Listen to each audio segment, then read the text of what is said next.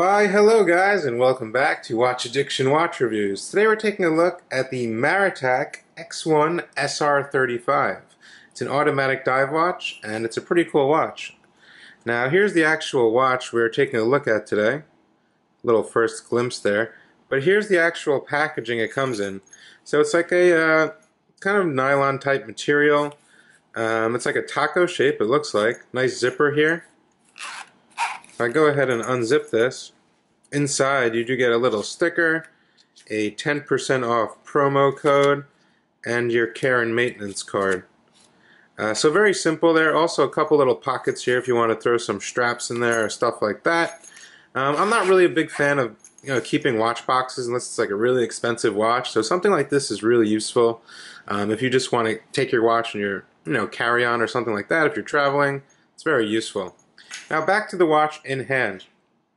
So here it is. This is the MARATAC X1 SR35. Now it's obviously a diving watch, but it's more of a dressy diving watch. A lot of their watches in the past, this watch actually sells on countycom.com. It's like a website that sells a whole bunch of different stuff. It's really cool. Definitely urge you to check them out. I will drop a link in the description below so you can check them out after this video. But let's start off with this watch. So it's obviously a diving style watch, as you can see. In terms of the actual diameter, we are looking at a nice 40mm diameter here. So it's pretty standard for a diving watch, very nice at 40mm. In terms of the actual thickness of the watch, we are looking at 14.3mm thick, so it has a little bit of chunk there, but it definitely doesn't wear too big on the wrist, especially with this strap supplied, which is very thin but durable at the same time. We'll get more into that. So you have a complete brushed 316L stainless steel case, drilled lug holes as you can see. So if you want to swap out straps or change the spring bars, you should have no issue there. We have a nice coin-edged bezel here, as you can see all around.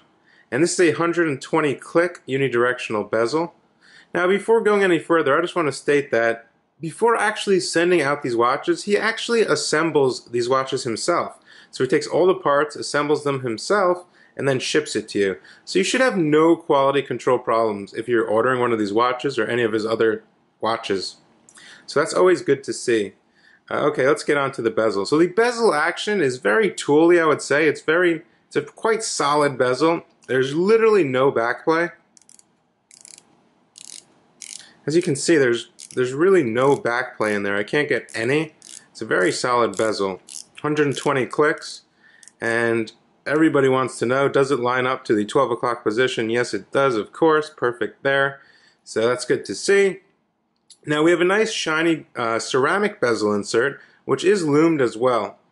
And there's a lot of loom on this dial. I'll get a little more into that. But it's nice to see loom on the dial. It's just these small extra things, especially at this price point of under $300 at $299. These nice little things are, not seen in watches of this price point usually. So we get a slightly domed sapphire crystal with anti-reflective coating. As you can see, those blue sheens coming off of it. In direct sunlight, you will see a lot more of the blue. This is just under a normal light.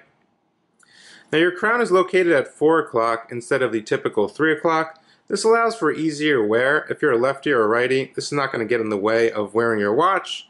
Crown is screwed down, as you can see. It's a sterile crown, which is brushed in a spiral finish there. Now the crown action is very nice. Nice solid crown, like literally you can't move it. And now this is the Seiko NH35 automatic movement, hacking, hand windable, 41 hours of power reserve, 24 joules. It beats at 3 hertz. Most of you are probably familiar with this movement. This one's gaining about 4 seconds a day, which is pretty standard or on the better side of things, which is really good. So as you can see, with the crown out already, we have a ghost position here, and then your hacking position to set the time here on these nice kind of block style hands. And it's very easy to function. You get a lot of grip on it. It's a real pleasure to screw in and screw out. Now, the lugs, as you can see, it's quite a different design than most other watches you would see. These lugs kind of protrude out here, but they don't really allow the watch to wear that much bigger. As you can see, they come like straight down here. So that's nice to see. If these came straight out, it would definitely wear like a 42 or something. But this watch truly wears like a 40 or 41 millimeter watch, which is good to see also. Now getting a little closer in on this dial right here, which is black, as you can see we have the Triton MARATAC logo in orange, which matches the sweeping seconds hand, which has a little arrow tip at the end, which is loomed as well. All of these hands are loomed. We have double markers at 12, 3, 6, and 9. Single markers in between with pips on the outside, as you can see, which are also all loomed. And there's very fine minute markings, as you can see, in between. Very small markings, which looks very neat, as you can see there. And 0 through 60 on the chapter ring right here. Now, also the type of loom, it's actually triple applied. I believe they call it X1 Super Luminova. It's like triple applied. It's pretty good. It glows a nice green. And I'll show you that towards the end of the video when I give you guys the loom shot and throw it on my wrist. Now let's zoom out a little bit and get into the strap supplied with this watch. It's quite a decent strap, and I was really surprised. As you can see, some nice branding there, Zulu MARATAC. This is a one-piece Zulu strap made of nylon. It's this watch is 82 grams in total weight, and you see this is a thin strap, but it's super tough. There's a lot of stitch in here, so it holds the watch up very nicely. It's not like a really light strap and a heavy watch where it droops. It definitely is suitable for this watch. And we have one keeper here to tuck in the remaining excess of your strap, which works very well. And the buckle is sturdy as well. As you can see, it's very sturdy, so it stays on the wrist pretty nice. Now, I want to throw it on my wrist, show you guys the case back. Before that, let me just undo this right here. Case back is screwed down for that 100 meters of water resistance. We have the Triton logo again, a matte finish here, then brushed where the Triton is. Stainless steel, 10 ATMs water resistant.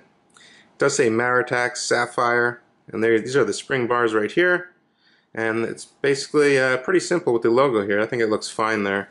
Let me go ahead and swoop this back through here. I'm going to throw it on my wrist. I want to show you guys what it wears like on my 6.5 inch wrist. So here's the watch featured on my 6.5 inch wrist. As you can see, I love that little Zulu MARATAC buckle. It's really cool. I don't know, there's just something about the text. It looks really cool. Anyway, as you can see, it's 40 millimeters across, so this is my 6.5 inch wrist. And as you can see, it fits just perfectly across. And it has some nice presence, I will say. It does have some nice wrist presence. It is noticeable, especially with that ceramic bezel insert, I would say. Now, they usually do sterile watches I've seen in the past, but this one actually has their logo, and they upgraded it to a ceramic bezel, and they upgraded the loom, and it looks really good. It's a bit more formal, but it's definitely a pretty tooly watch in my opinion, I think, at least. But if you want to throw a nice leather strap on here, I'm sure it can be dressed up as well. And the bezel action is good all around because we have a very, very circular case here, so you can grab this thing at any angle. I mean, literally any angle you can get grip on this thing and rotate it if you want to time up to 60 minutes there. Now I want to get you guys a nice loom shot, show you what their new loom looks like. It's triple applied, it's pretty nice, especially on the bezel insert, and let's get into that. So here's that loom I was talking about. As you can see, the bezel is pretty bright.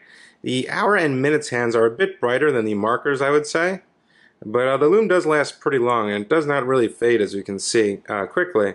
It's definitely a pretty good loom, green in color. I think it's fine, especially for $300. So, the MARATAC X1 SR35, what do I think? In conclusion, guys, for $299, you're getting a ceramic bezel, NH35 Seiko automatic movement, 100 meters of water resistance, a screw-down crown, a decent case build and finish. It's a pretty solid, robust watch. It feels tough. Definitely going to get the job done for everyday use. I think it looks good in proportions, the dial and the bezel. We have very small minute markings, and the Arabic numerals on the rotating bezel are not so large, so they kind of match very well, or very good. And all in all, the strap is very impressive, I would say. I would definitely buy one of these straps separate and throw it on a different watch I have.